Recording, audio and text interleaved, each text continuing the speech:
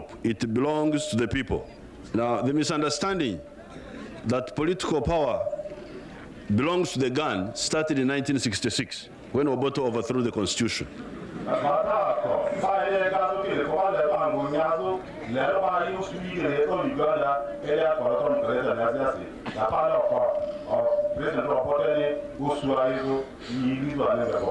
Those who are young may not know the history. We had a constitution agreed on in 1962. However, Obote overthrew this constitution in 1966. That's where our problem started. Then Obote tried to overthrow the system we had put in after Min. Eventually, we kicked Amin out. We kicked Obote out. But for us, we used force, all right, but in a different way.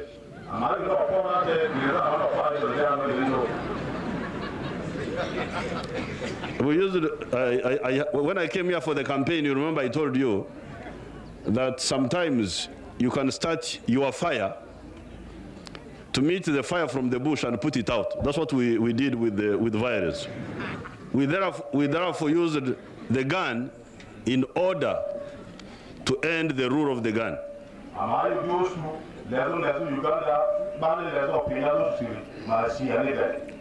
That's why last year we had elections, you remember? First we had elections of the Constituent Assembly, we wrote a constitution. And under the new constitution we held presidential and parliamentary elections, and soon we are going to hold local government elections. This means that we have now gone back to 1966 under the rule of the constitution, not of the gun.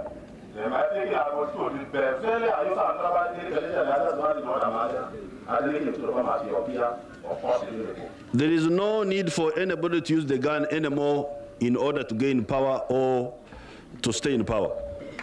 All you should do is to go to the population when the time for election comes and you present your point of view. If they agree with your point of view, they elect you. If they don't, it doesn't matter. You go and look after your cows or your goats. Instead, they used the gun.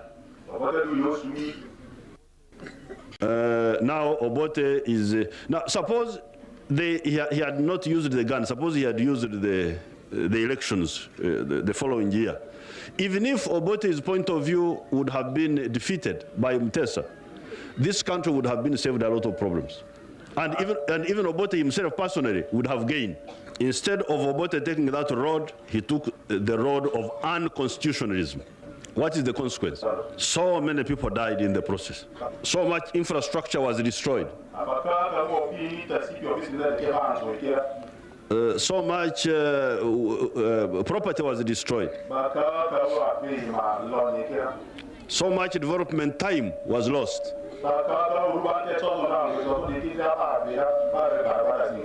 And even for Obote personally, Obote is now in exile in Lusaka.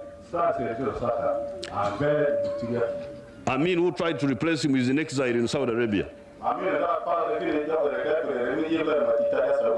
So many of their followers were killed. If we used violence to overthrow constitutionalism, we would be defeated, we would fail.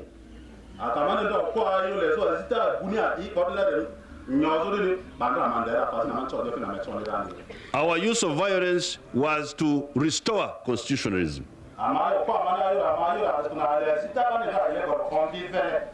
Now, therefore, these fellows who have been causing you problems here, they don't know one Lugubara word, which I would like to tell them.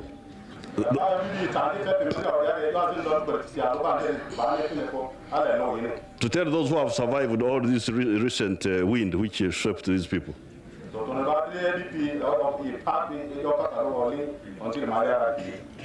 Lugubara word is Izapi Tedi. Izapi Tedi. Izapi Tedi. This Izapi Tedi means an egg which is not fertilized. An egg of a hen. No, it is first of all an egg, but it's not fertilized.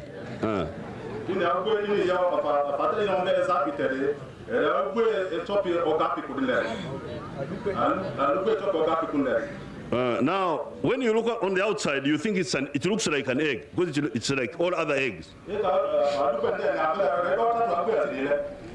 But this egg will never produce a chick.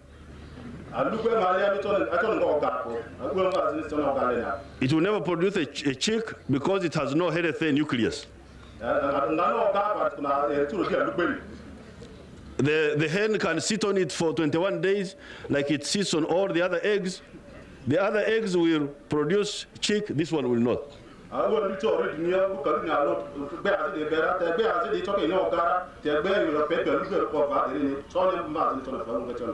Now, the NRM egg produced results because it had a healthy nucleus. It was fighting for constitutionalism.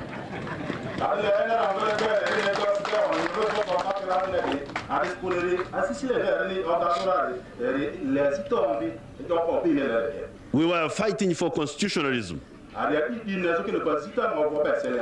Had we been fighting against the constitution, we would also have been Izapi Tedi. So these fellows who have been here in Kaya, in Bazi, in Mbokoro, killing people, have been doing nothing because their violence, and that's why they've been killing children, women, what? Why not concentrate on soldiers if you want to fight? Because you know where the barracks is. Why do you kill children and women and kidnap people and cut off their ears? What sort of, that shows you that you are Izapi Tedi. If I want to overthrow the government, I know the address of everybody knows where the government is.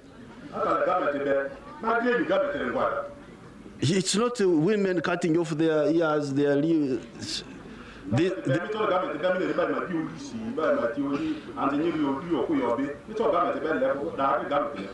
is all signs of Izapi Tedi.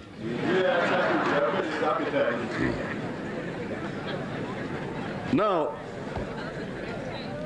since these groups had caused so much problem in the north of Uganda, then we thought of another Lugubara word. Two other Lugubara words.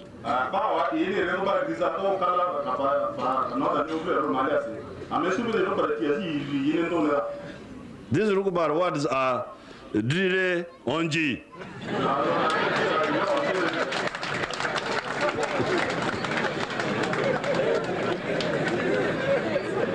Now, Dire Onji is witchcraft, which you send to somebody who is causing you problems, and the witchcraft causes him a lot of problems.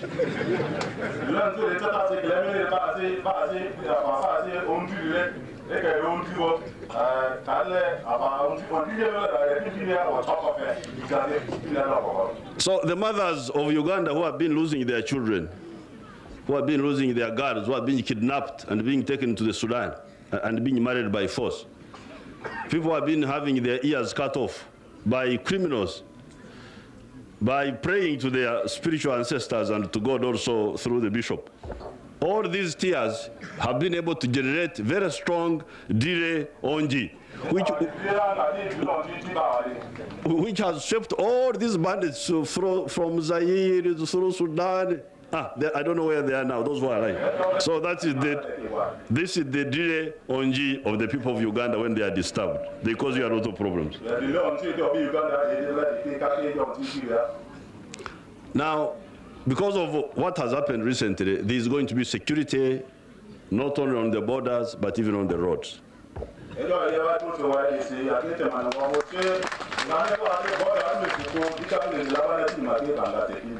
In fact, very soon, even this system of convoys on the Karuma Road will be abolished because we are going to finish any element who is remaining.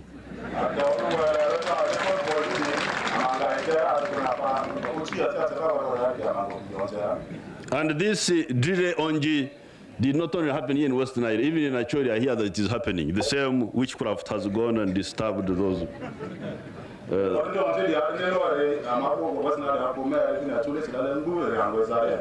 I was reading the newspapers that the Konyi, where he has been basing himself at a place called Arua, it has been overrun by the same Dire Onji.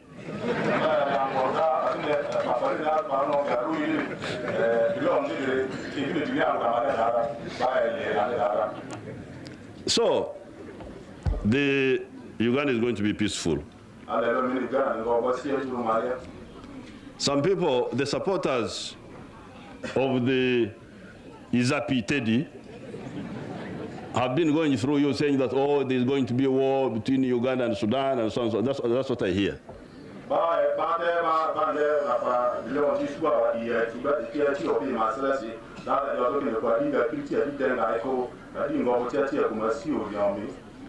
It will be very unwise for the Sudan government to start a war with us. Very unwise for them.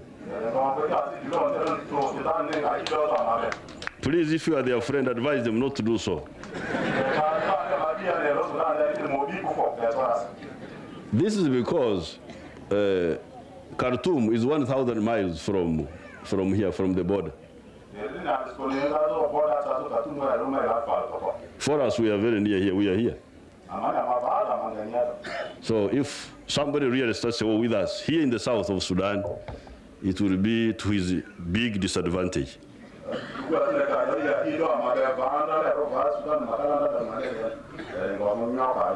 We would give him a blow from which he would never recover, I am sure. He's a PTD. Of here are the ones who have been misleading the Arabs in Sudan. They go there and give the impression that Uganda is weak, that if you give us this and that, we shall go and overthrow this government of Museveni, and we put an Islamic government. Oh, my friend. Because we have got a very long experience of fighting. You know how long we have been fighting.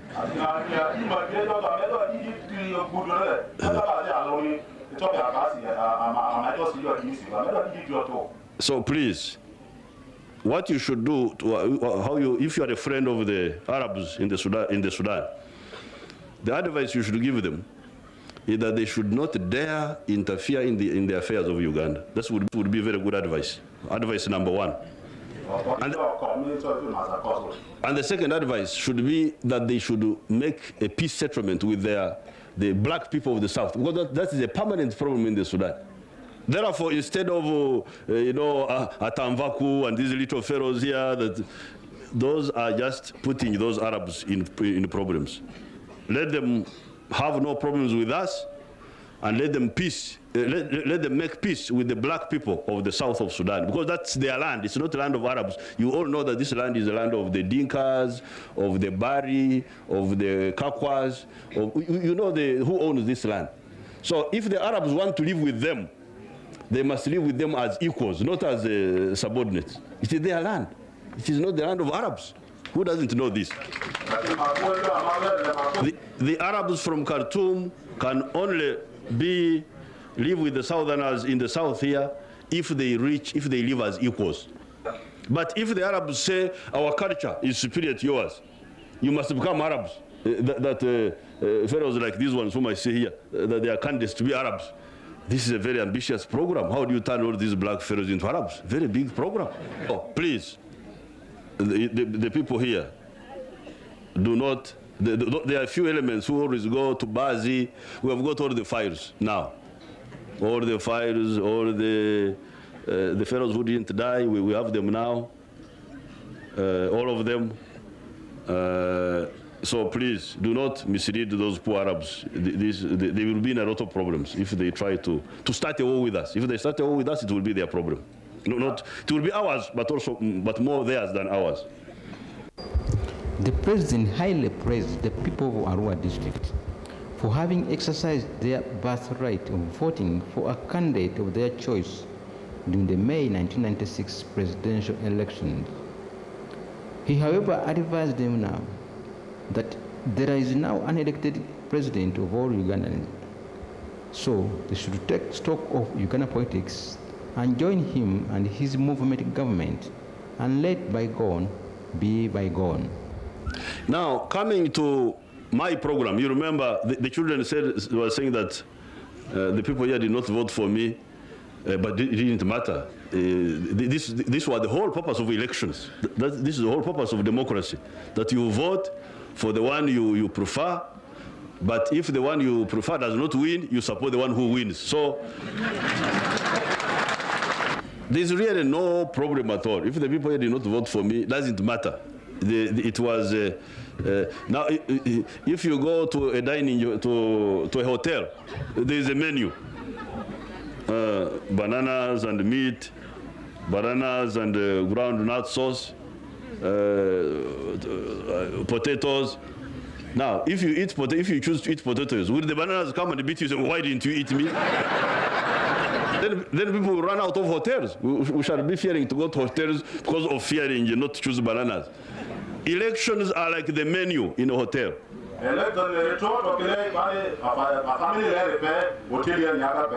You choose what your stomach prefers. But you also respect your neighbor who is eating what your stomach does not prefer.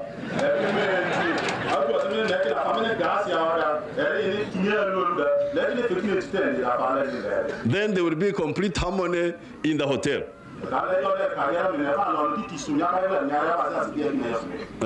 So there is absolutely no problem for the fact that I got a small percentage of votes in this area. That's what we fought for. That's why we were fighting all this time in order to bring this about, for the people to choose the way they like. Some people were saying that because some areas did not vote for Museveni and Museveni won, Museveni would not work for those areas. Then Museveni will be unconstitutional. He will not be following the constitution.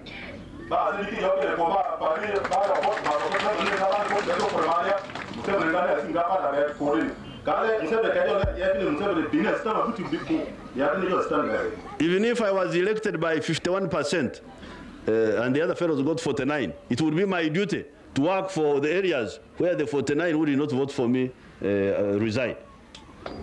On the question of his manifesto, the president told the people of Arua that he's going to implement all that he promised during the election, as has already been evidenced by the universal primary education program. He ever advised the people against living in squalid situation in this modern age. He also said that they should never shun anyone as long as it was paying them something. Now, some of you may say, but the industries in Kampala are not of interest to us. If we all became clerks and did not cut sugar cane, what would we drink in our kwete?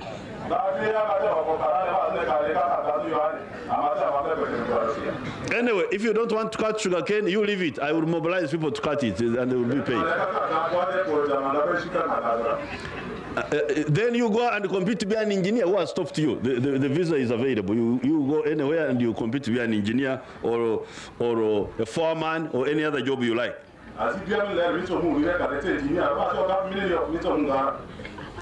This is the third element of our modernization. Building many industries. On the side of agriculture, I'm glad the Vice President was here. She must have talked with you on how to expand extension and seed improvement and so on. I don't want to repeat that, but that is her job, to encourage modern agriculture. On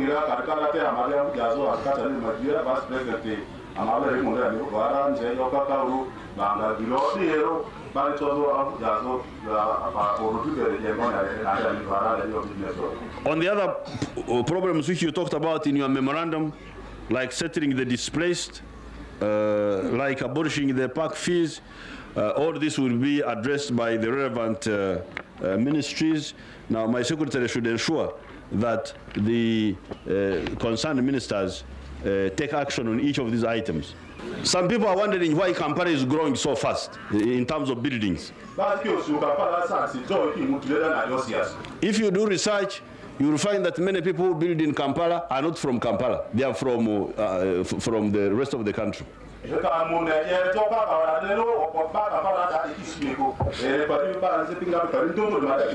But they fear to build their houses in their villages, because if you build a good house in some villages in Uganda, they will bewitch you for building a good house.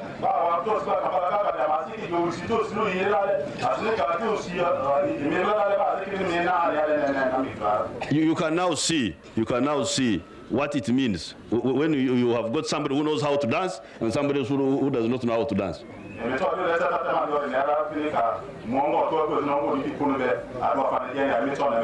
The ones who are not enlightened are retarding the progress of those who are enlightened. And that's what we want to cure by education. We want everybody to be educated. I don't want any Ugandan who is not educated. I would like the uneducated Ugandans to be extinct, to be the last. This generation of people who are not educated should be the last. We should have no more in future. But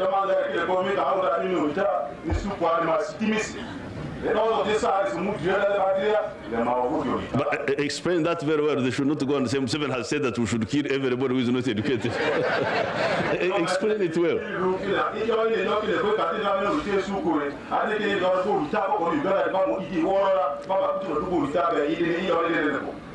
Like in my family, my father does not know how to write. He only scribbles his name. He does not know how to write well.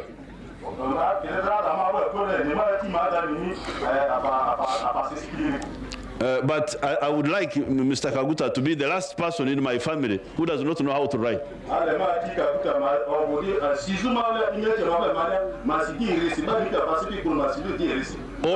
All his children and grandchildren must know how to read and write. This is what I mean by phasing out the Ugandans who are not literate. That's what I mean. But not killing the illiterate, because you were going to say Museveni has now declared war on the illiterate.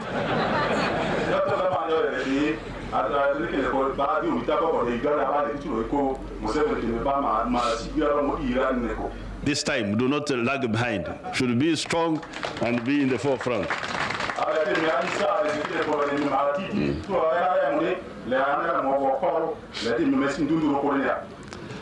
Now, if you support NRM strongly, nobody will be a stronger member than you.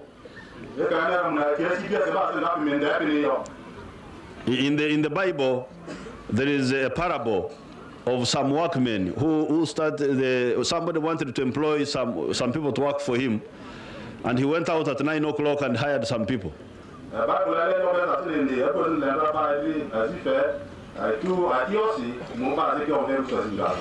Then he went back at midday and hired another group of people. Because when it comes to belief, you cannot say this is young in belief, this is old in belief.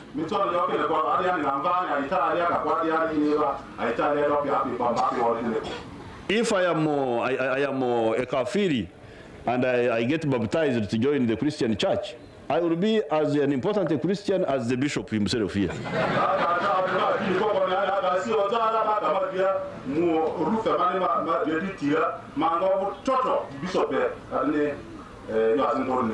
Now, when we go to heaven, I don't think God will select between us that this is the bishop and he will take us as all his people.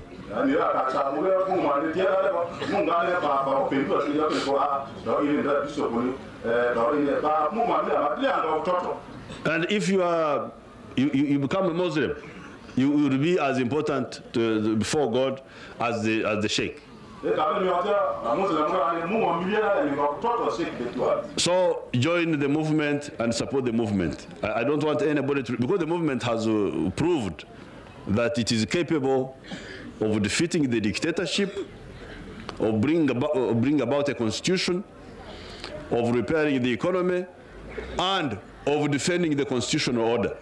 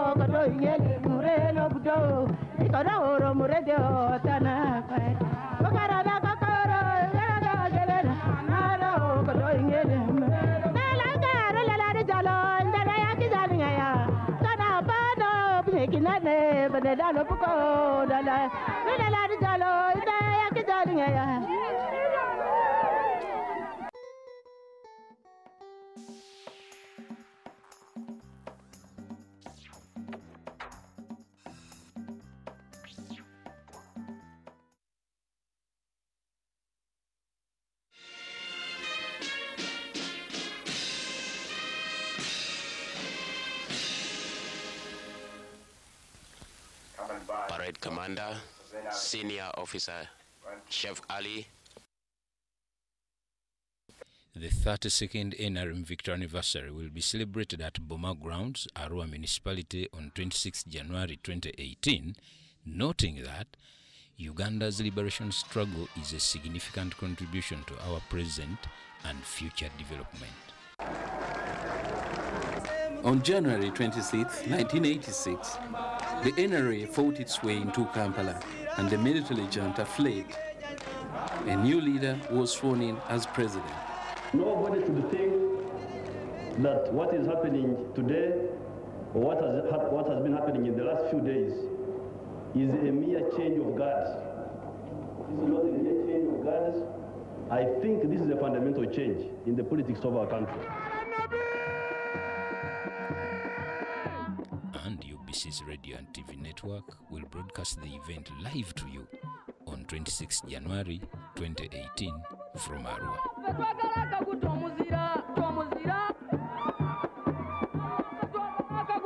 This